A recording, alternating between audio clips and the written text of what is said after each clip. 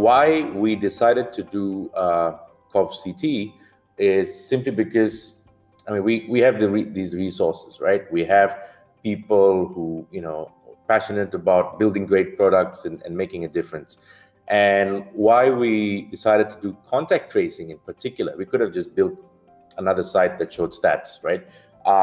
But we didn't do that simply because we wanted to go in deeper and try to understand the process. When we spoke to a couple of people, we read up quite a bit, and the most important thing that the doctors use as a tool was contact tracing. So we said, okay, cool. How does that work? And when we went into it, we found that there's a lot of recall. So, a patient has to literally recall weeks of, 2 weeks at least of movements and people that they've come in contact with, or, public spaces that they've been to, and so forth, right? And we're also seeing that a lot, I guess, across the globe, where there's a lot of clusters forming, and there's no real way to, get these people to come and get tested, for example.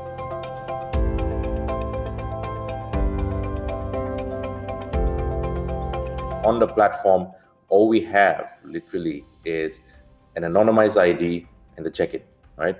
So it's, I mean, we obviously want to preserve people's privacy, and the only way we can pull out that data is if we have, someone from the government, for example, saying, hey, we saw your QR code at this location, and, we've had 15 cases or whatever, and would there be a way to reach out to the people that have been there, right? So that's when we will assist. We don't give the data to the locations that put up these codes. We don't give the data to any individuals. What we will do from time to time is, if there's a cluster forming at any of the locations, we will highlight it in the user's profile. And if it's really serious, then we can send a notification. So we don't purposefully send notifications out to people, because again, that might create mass panic, right? So yeah, that's it in a nutshell. That's how it works.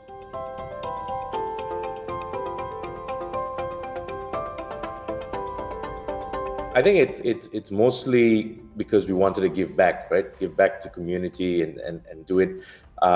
Hence why it's a community-based thing. Because I think all of us have a part to play in the in making sure this thing goes away. Simply because we all run businesses, we all work at different businesses, and as much as this is somewhat going to become a new norm, we do want to get back to where we were, and because again, looking at the entire process, what we saw, I mean, again, right, like contact tracing is a huge part of it, and because of that, so if we can help with one little part, we're hoping that we can help contain the spread together, and allow folks to go back out and play in the parks and do all of that stuff.